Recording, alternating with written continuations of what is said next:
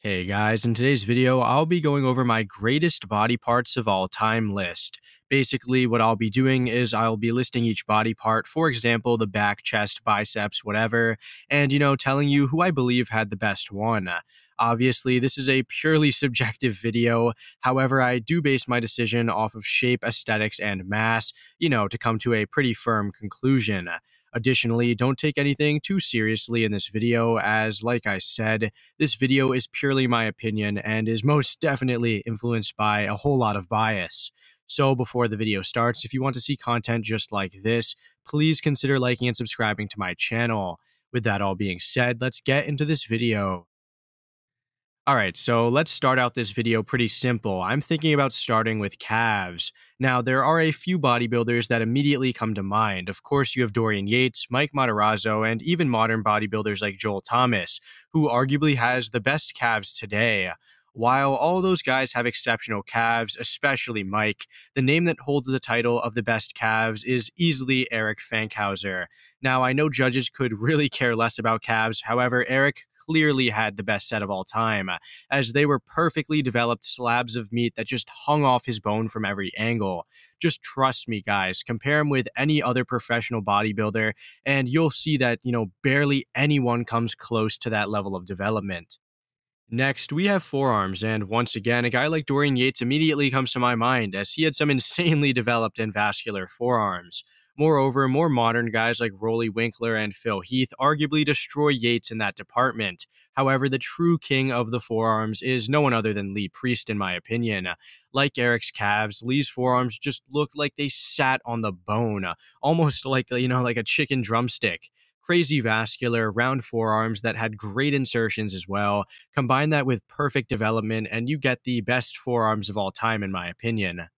Moving on, we got to talk about them. Let's take a look at the glutes. Now, I think this should be a no-brainer. As many of you know, Ronnie King Coleman easily had the best glutes of all time.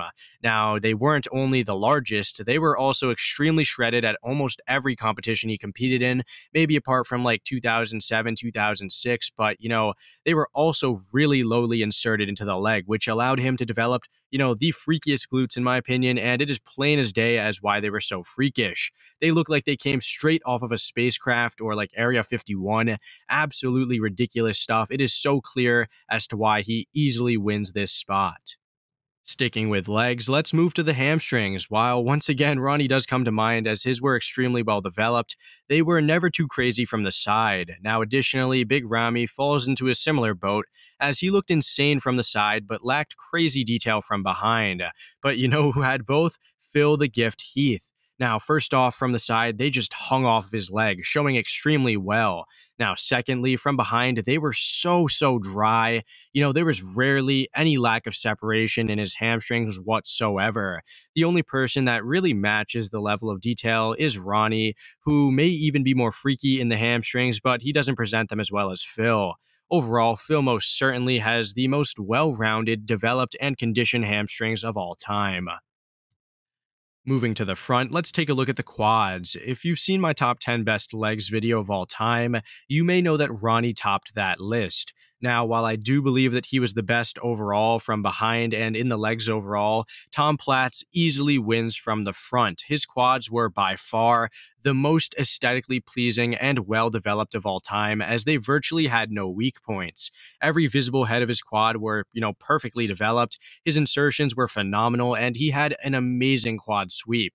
Some of you may be wondering about Ramy, and I'll tell you that, he sure is big. He just doesn't have the same level of polish or condition as Tom or Ronnie in the quads.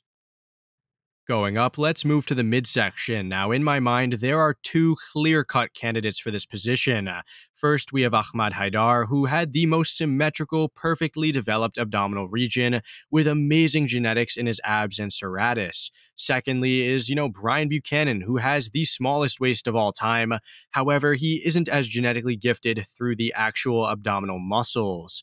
There are also guys like Sean Ray and Flex Wheeler who presented, more famous midsections, I'd say. However, I don't think either of them are as good as these two. I probably would go with Ahmad, though, as his midsection muscles are genetically better than Brian's. Personally, though, I do prefer Bryan's midsection, guys. That vacuum is so insane. However, it is undeniable that Ahmad's is the best by far, genetically and developmentally speaking. Turning it back around, no pun intended, we have a pretty controversial area, the back. While I could break it down into traps, lats, lower back, etc., I prefer to just lump all the smaller muscles of the back into the overall back category, which may make this even more controversial. Now, the three backs that you will immediately, have in mind are Dorian Yates, Phil Heath, and Ronnie Coleman.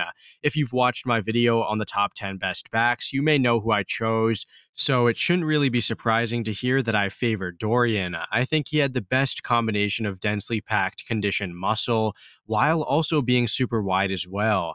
Sure, Ronnie was, wide and conditioned, however, I never thought he was as grainy in the back as Yates. Moreover, Phil was super dense, maybe the best in that area out of the three, however, he wasn't as wide, of course. Moreover, Dorian's lats from the front were just mind-blowing. I mean, he filled out that front lat spread like crazy, guys, which only adds to why his back is the best in my opinion. Turning to the side, we have the shoulders, and in my mind, guys like Kevin Levrone, Marcus Rule, and Phil Heath immediately pop up, since they had sheer mass or a three-dimensional look to their delts.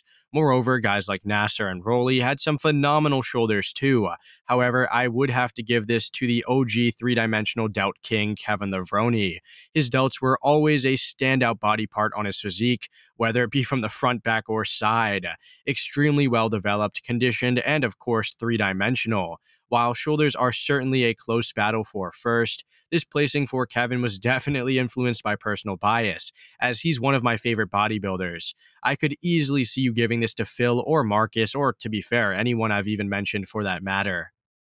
Moving down to the arm, let's take a look at the biceps. Once again, if you've seen my video on the top 10 best biceps, it shouldn't be a surprise to see Marco Savalainen winning on this list. Sure, guys like Arnold or Ronnie had some insanely peaked biceps, while others like Sergio Oliva had long, full ones. However, Marco interestingly had both.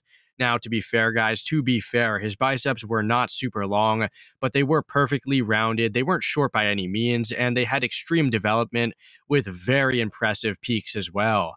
Now, personally, I've never seen anyone else replicate this level of muscularity in the biceps, similar to Ronnie Coleman in the glutes, so I think this is a rather easy win for Marco.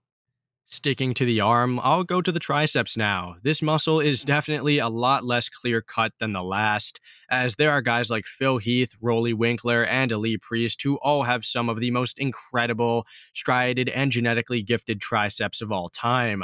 Additionally, more recent competitors like Hunter Labrada show some great tricep genetics too, so there's clearly a lot of competition for the win here.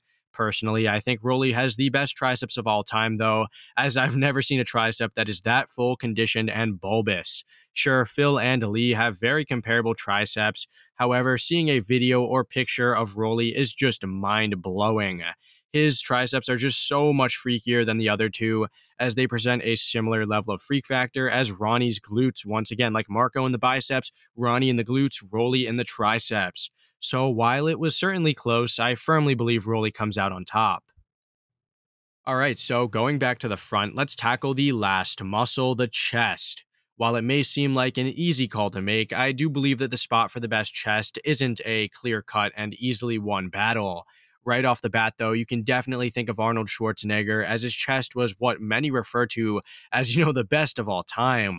And while you may be right, there are others like Ronnie, Franco Columbo, Big Ramy, and Lou Ferrigno that all present some insanely large and full and ripped chests.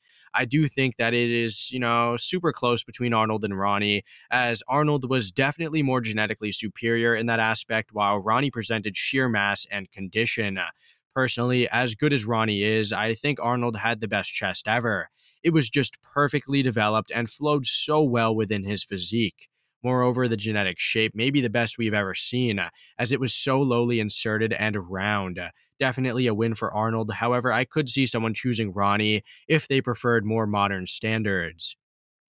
Alright guys, so that about does it for this video. These were all the major muscle groups or body parts that I felt would be cool to go over. I definitely think that the backs and maybe the hamstrings and quads will be debatable between you guys. However, I want you to remember that this is just my opinion. Anyways, I hope you all enjoyed this video, and I also hope to see you all in the next one. Thanks for watching.